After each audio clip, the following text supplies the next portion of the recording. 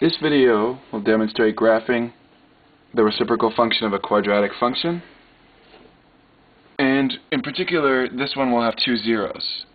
We're going to use the same rules as graphing that we normally do when graphing the reciprocal function. So graph the following function and its reciprocal on the same axes. F of x equals x squared plus 2x minus 3, and we'll just write that reciprocal function is the same function under the fraction of 1, or 1 over x squared plus 2x minus 3. Let's first factor f of x. So we're trying to find what multiplies to negative 3 and adds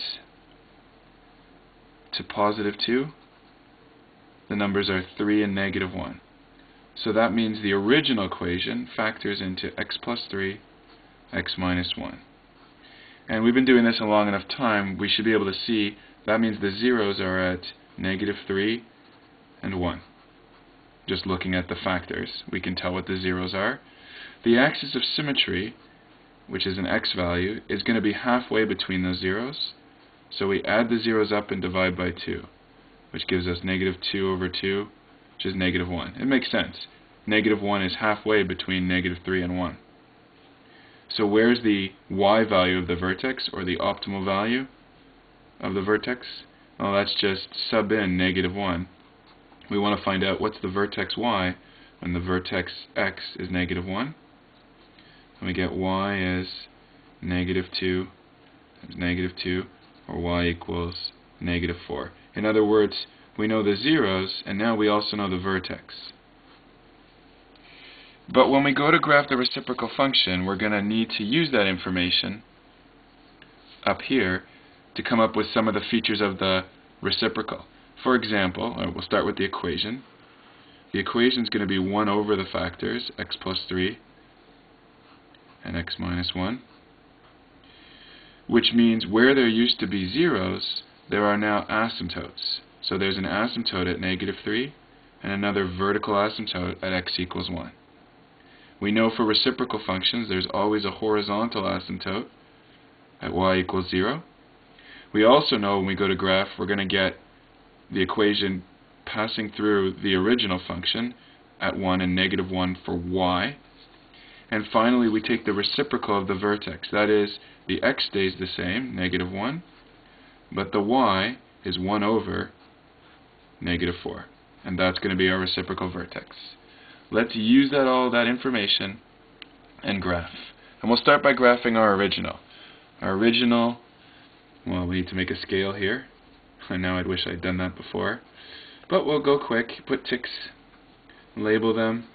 You'll notice I've already put my arrows and labeled the x and y axes. Making the scale, done.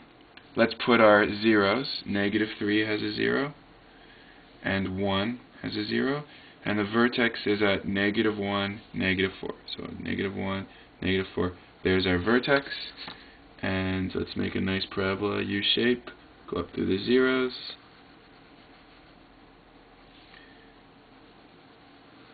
Oh, didn't like that so much. I think I'll erase that. Try to get a nicer looking parabola. It's hard, but you do your best to make a nice U-shaped curve. That didn't look much better. Try one more time. If I don't get it, we're going on. There we go. Beautiful. Okay.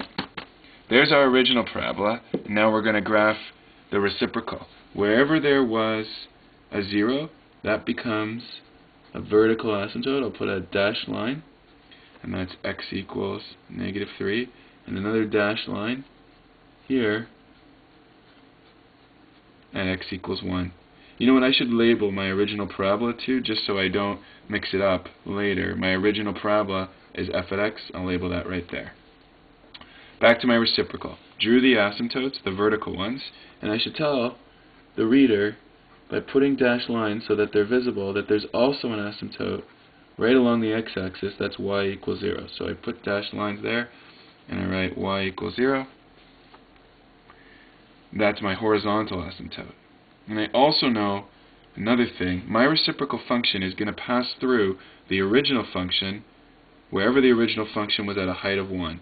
So at a height of 1 right there, my reciprocal function is going to pass through, and same at this height of 1.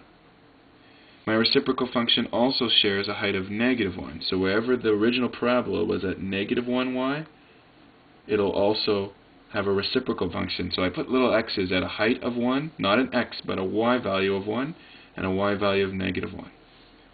And the last thing is my reciprocal function needs to pass through the reciprocal vertex. The original vertex was -1, -4. The reciprocal vertex is -1, -1/4. Now we draw our reciprocal function. It's in this quadrant here in the same parts.